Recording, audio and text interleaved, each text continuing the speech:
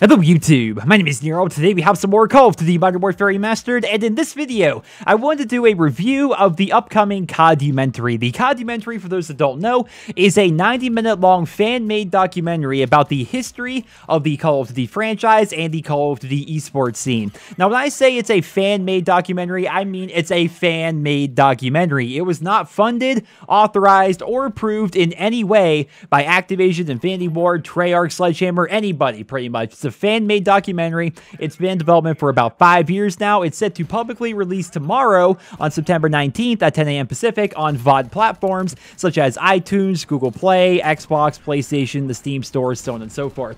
It's also going to be coming to DVD and Blu-ray at a later date, and it's not going to be free. The documentary itself is going to cost you $13.99 on most of your digital platforms, so it's going to be 33% off on Steam during the first week of its release. Because this documentary is not just going to be a free one you can watch anywhere, I wanted to do this review so you guys have an idea of what you're getting into, so you can make a decision as to whether or not you might actually want to purchase it. And full disclosure, before we go any further, I am not being paid to do this review, but an early access copy of the film was sent to me to watch and make this review with. And they also gave me some stock footage, essentially, of the film itself to use here in this video, which I'm going to intersplice with some Modern Warfare Remastered gameplay. With that all out of the way, ladies and gentlemen, let's get into the review itself. In short, without going into too much detail, if you just want a yes or a no, I think if you're a huge Call of Duty nerd, you are going to love this documentary. I thoroughly enjoyed my time watching the CODumentary start to finish because it accomplished what it set out to do, and that was to provide a behind-the-scenes look at the history of the Call of Duty franchise from the perspective of the people that were there, the people that actually made the games, the people that founded Infinity Ward, made the original Call of Duty games, former community managers, fans, pro players, industry insiders. They have so many awesome perspectives in this documentary, and it's actually pretty well done for being a fan-made film. It starts off at the beaches of Normandy with paratroopers jumping out of airplanes reenacting the American airborne landings. And in my opinion, this was a great way to start off the film because number one, it sets the stage for the Call of Duty franchise and its roots within World War II, but number two, it also shows that just because this is an independent documentary doesn't mean it's going to be a bad documentary, right? Because this isn't a guy in his living room giving you the history of the franchise. What they did is they went on location for this film. They take us to Normandy. They take us outside of Activision Studios. They take us to London, to Paris, to Brazil, to esport events and midnight releases. They take us all over the world because that's where they had to go to get the proper interviews with the people that were actually responsible, essentially, for making the Call of Duty franchise. And of course, we have a lot of familiar faces. We have former community managers JD 2020 and Robert Bowling. We have Vince Zampella, who essentially made the Call of Duty franchise. We have Chance Glasgow. We've got Hastro. We've got Nadeshot. We've got Ollier. All of these people are in this documentary, and it was really cool to see that interspliced with all the on-location filming, and just, it was a really well put together film in that respect. Don't get me wrong, it's rough around the edges at points. It's a fan-made film, but it's really well done for a fan-made film, and it does give you a lot of information about the Call of Duty franchise from the perspective of the people who are responsible for putting together the Call of Duty franchise, essentially. Producer Jonathan Beals said that the biggest challenge in putting together this film was fitting the 15-year history of the franchise into 90 minutes, and I can say that was definitely evident while I was watching the CODumentary. Certain parts of Call of Duty's history were given a very big spotlight in this film, while other parts were seemingly glossed over because maybe they weren't as important. A good example of this, the founding of the Call of Duty series, is a big focal point of the CODumentary, right? They focus on that quite a bit because it's the foundation, the start of the Call of Duty series. They talk about how it kind of started all the way back with Medal of Honor Allied Assault. For those that don't know, Medal of Honor Allied Assault is kind of considered to be Call of Duty Zero because it was created by a studio called 2015 Games, and all 22 members of the original Infinity Ward team had worked on Medal of Honor Allied Assault as part of 2015 Games, and then they of course left that studio. They founded Infinity Ward and they got backing from Activision. Then they of course made the original Call of Duty game. So essentially, Medal of Honor Allied Assault is kind of the first quote-unquote Call of Duty game, and that's kind of an interesting thing. And they talk about that at length, and they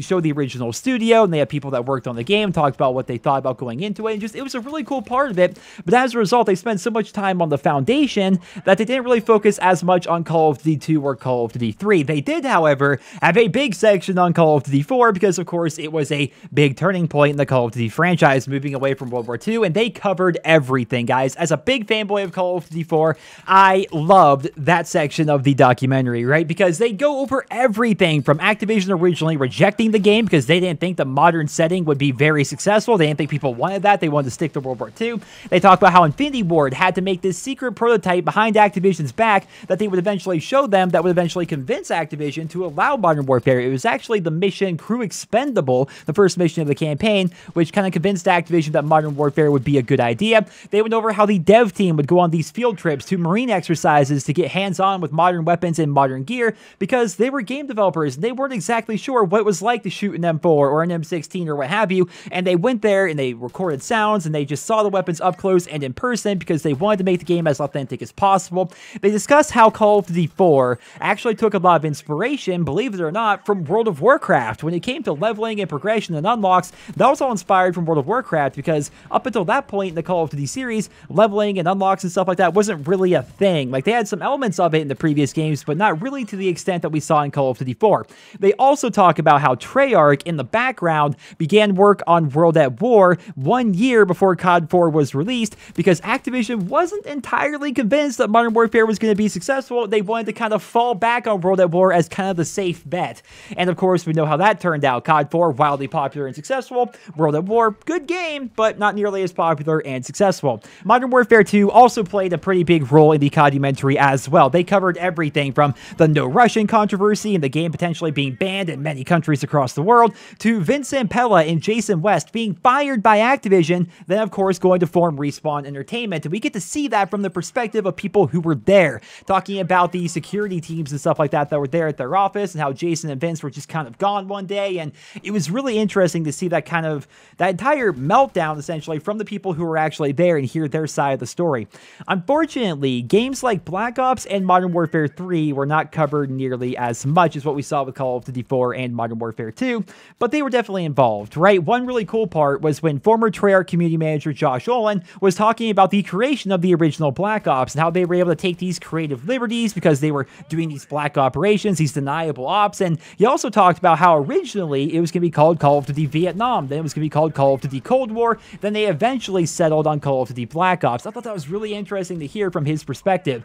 The second half of the film had a pretty big focus on esports. Once they got up to about Black Ops 2 and the Call of Duty timeline, it became less about the history and the rise of Call of Duty and more about the history and the rise of Call of Duty esports. And I've got to say, guys, as somebody who's not even that interested in competitive Call of Duty, I still found this particular part of the CODumentary to be quite engaging because they talk about the rise of esports in general, not even just COD, but then they do start comparing competitive COD to other competitive games like CSGO. They talk about the World League and how much money's being thrown around. Then, of course, they have interviews from Nadeshot and Hastro and different coaches and pro players and insiders. It was actually quite interesting, but unfortunately, that's kind of where the CODumentary itself wraps up to an extent, right? They briefly mention Call of Duty Ghost, and they tell a really cool story about how Ghost was kind of inspired from the character Ghost from Modern Warfare 2, but after that, they really just wrapped up the CODumentary itself. They rarely discussed anything about Advanced Warfare or Black Ops 3, and they definitely didn't talk about Infinite Warfare or Modern Warfare Remastered whatsoever, which was really unfortunate to me, man. I was really hoping they were going to have like this big section where they talk about taking the series from boots on the ground to advanced movement and how supply drops were implemented, but unfortunately, that was not in the CODumentary, but it sort of makes sense, right? When they started production, it was 5 years ago, right? So Black Ops 2/Ghosts were out at the time, and that's where they kind of wrapped up filming. They, of course, filmed some current events, and they started production on working on the entire history of the Call of Duty franchise, but while they were doing that, Call of Duty was busy making even more history, so there had to be a cutoff point, and this perfectly sets up the possibility for a CODumentary 2, where they just continue on where they left off, but I'm not going to speculate about that. We're going to focus on the reality, and the reality is the CODumentary is coming out tomorrow. It's going to be about $14, and it is a very good documentary, in my opinion, for what it is. It's rough around the edges. If you do decide to watch, I'm sure you guys are going to notice. The beginning of the film has this 3D rendered bullet being shot through the CODumentary logo, and it just looks really bad, like very cheap, very very independent, let's say. And when you're watching that, you're thinking to yourself, like, goodness, what have I got myself into? This is going to be terrible. But then they immediately jump over to Normandy with, people jumping out of airplanes. It's like, wow, wait a minute, this is actually pretty awesome. So it's rough around the edges. It's an independent production. If it were actually, made by Activision, it would be a bit more polished, but it wouldn't be as good because we get to see the real story of the Call of Duty franchise, the real story of the Call of Duty phenomenon, as they put it.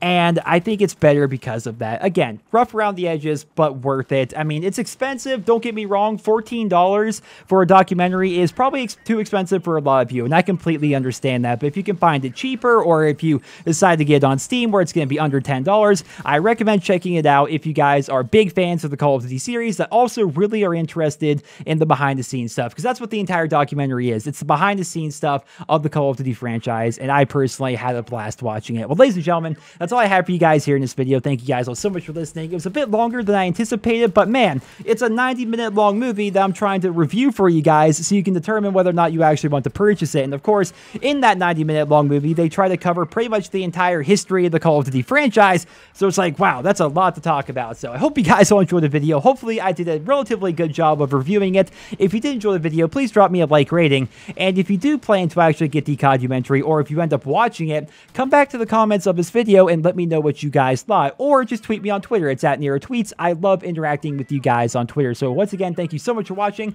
I hope you enjoyed. Drop me a rating. I hope you guys all have a wonderful day.